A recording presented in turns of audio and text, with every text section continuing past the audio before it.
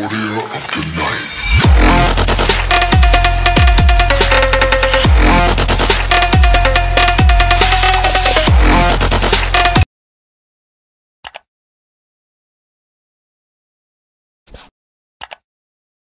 Hey guys, what's up? So today we have a brand new app, and basically with this app you can edit your audio. So this app's focus is all on audio. It's pretty cool. I'll down link for it down in the description. Also, I'm gonna credit to Techvideo. I'll put down his video down in the description that deals with this method.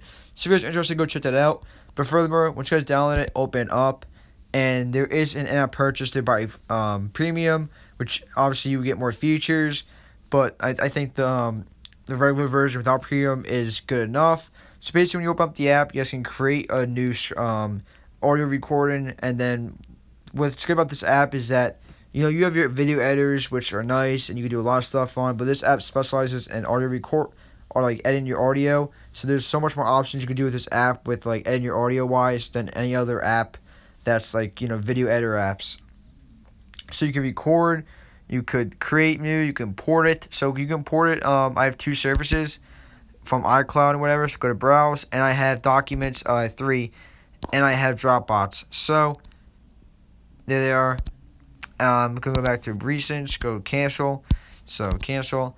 So you have your settings. So on top you also have these new you have all these settings, guys. Rename project, share audio, zoom to project length, large track height, hide sidebar, settings, user guide. So you go to your settings, you even have more features.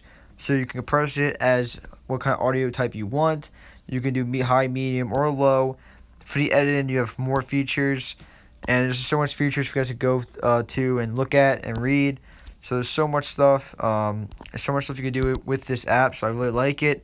So I just made a screen recorder for like 5 seconds. And then just test it out. And I really like it. I think it's really cool. I mean, just the import, I'm not really a big fan of, because I can't even import to my my video editing apps, but it's still really cool, and I'm really a fan of it. So there's my project, and if you guys are interested in upgrading to the premium, it's $10, and these are the features it includes. So volume, painting controllers, VU meters. There are a dozen effects to transform your audio, create and use effects presets, and save your favorites for quick access. And you can find out about more features. Try the effects for yourself. It's pretty cool. Only $10. I am not sponsored of this app or company. I'm just reviewing it.